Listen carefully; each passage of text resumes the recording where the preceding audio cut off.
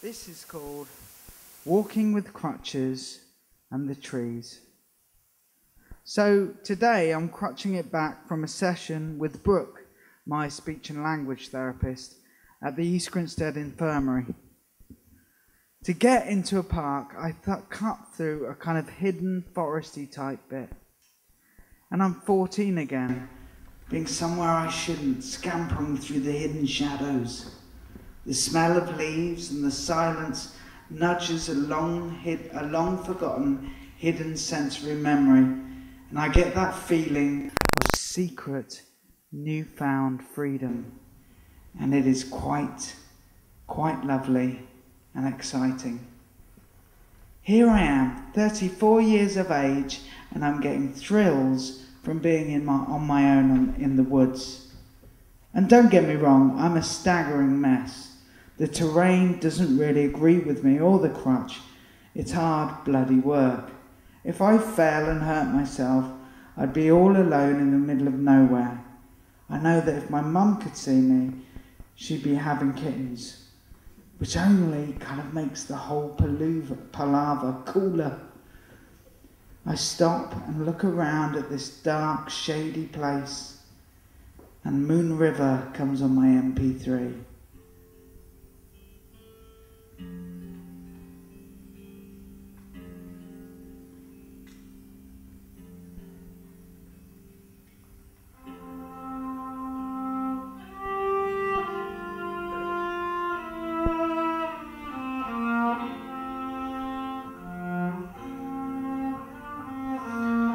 I don't know how it got on my MP3, but as the strings slide in, it feels like a gift. From who? I don't know, but a gift to hear this song whilst in this gently moving scene.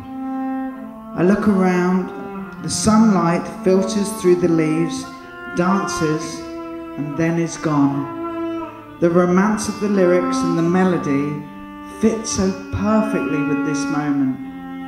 There is such a lot of world to see. The trees cotton on and soon start swaying in time. As the song plays on, I realise that it's not easy to feel this way every time we look at a bloody tree, but this feeling has been thrust upon me by everything that's happened, by the darkness of the coma, by being inside for so long, by the euphoria, and by not being dead. I know I'm not going to have a staggering epiphany every time I go for a walk with nice music on my MP3, but this is now. This is a gift. I need to remember this. The song finishes, and I silently thank the trees. Thank you for this dance. Right, time to move on. I turn and realise that getting out of this lovely place and into the park isn't going to be so easy. There's a fence to get over.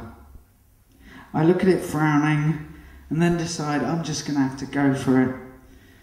I throw my crutch over, deftly straddle the wobbling wire, vault it, and very coolly land in a heap on the other side.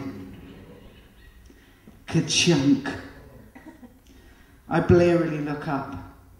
I have landed at a dog walker's confused feet.